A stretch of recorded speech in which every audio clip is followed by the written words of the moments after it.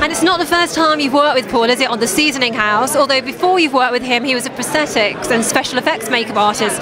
What's it like working with him as a director? It's fantastic. I mean, I've known for a long time this is what he's meant to do.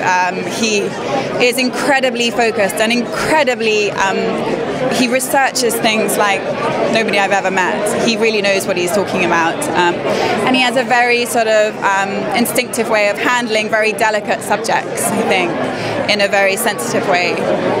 Well, you mentioned there about research. Was that something that you were able to take advantage of, kind of his lots of knowledge that he had about the roles and the parts? Was he very specific in how you wanted to play it? I think it's really important when you're dealing with a subject like this that you really are researched into what you're doing, because you have a responsibility to portray it truthfully, you know. So I think everybody undertook a lot of research, and it was very, very important to Paul that everybody really knew what they were talking about and what, you know, the story that we were trying to tell for people to see, you know.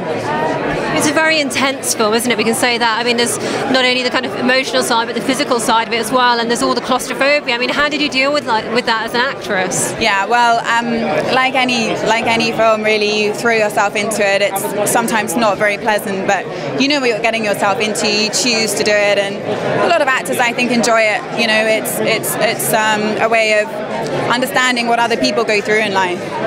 Now, I know you've done like a number of kind of sci-fi kind of horror movies, like Mutant, Chronicles, and also Hellboy 2. And is that something you really enjoy doing? Yeah, I do. I never had a plan that was what I wanted to do, but it seems to have sort of happened that way, and I'm very happy with it. It's always very interesting. It's always quite exciting, and never quite know what's around the corner. But it's fun. It's a good form of escapism, doing things that you would never normally do in real life. And did you have any kind of stunts that you had to do? Because I know on Hellboy 2 you had lots of things that you had to do, didn't you? But did you have anything for The Seasoning House that you kind of had to get a physical for? Yeah, I had a very cool fight scene actually with my husband, but I'm not sure how much of it made the final cut. But I love all that. I love getting really into that kind of thing. I do quite often make the mistake though of saying, yes, I'll do my own stunts, and then end up really hurting myself. So I'm trying to get a little bit better at choosing exactly what I do. But it's fun. It's fun to get involved in it. Any bumps and bruises and injuries from this film? Always. I don't know. I think I throw myself in it slightly too much and end up. I seem to bruise quite easily, I think. I quite like it though. It's like war wounds. You know, feel like you're doing something. You feel like you did a hard day's work, don't you? Well, it's acting. What's next for you now, Anna? I'm doing a film called Soulmate with Ian Mackin, and that's about a woman's journey through grief.